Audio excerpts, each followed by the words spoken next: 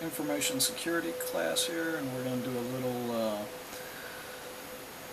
little review over encryption here. So what I've got first up here is we're going to talk about the general purpose of encryption, basically, and we're going to take it at its most fundamental form. We're going to say we have two users here that communicate frequently with each other, very sensitive information.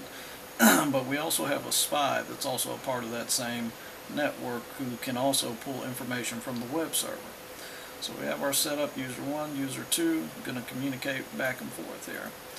I'm going to go to my next picture here, and so here user 1 uploads account approvals, maximum amount approved for, along with account numbers to what he believes is a secure web server.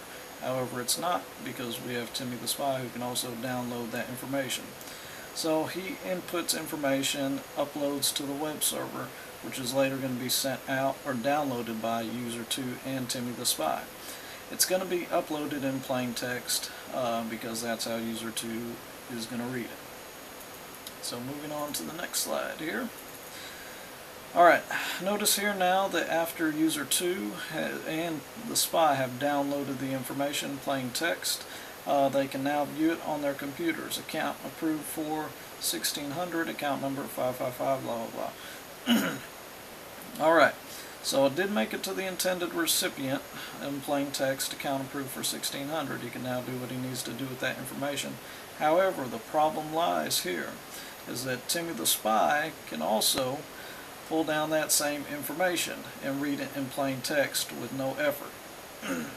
So, what are they going to do about that? Next slide. User 1 and user 2 determine that they're going to use a secret code to communicate.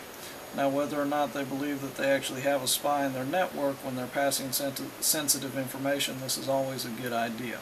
So user 1 and user 2 collaborate amongst themselves and decide that they're going to use a secret code to communicate. So, let's look at our next slide here. Slide 15. Okay, and again, this is very basic, very general as far as encryption goes.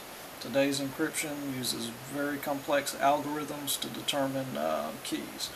However, to keep it simple, user 1 and user 2 are going to say, what if we replace all the letters in their text communications with numbers? Basically, A is 1, B is 2, Z is 26.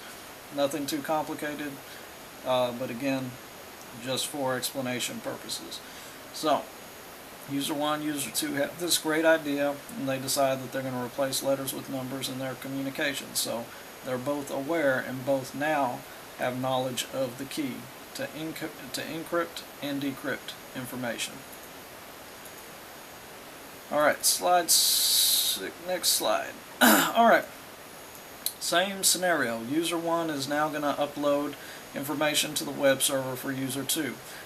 Again, the message is account approved for 2200, account number is 555, blah blah blah. Except now, before he sends it, he's going to encrypt it based on the system that he and user 2 worked out. So he's going to encrypt it using that system and replace all the letters in the original message with numbers.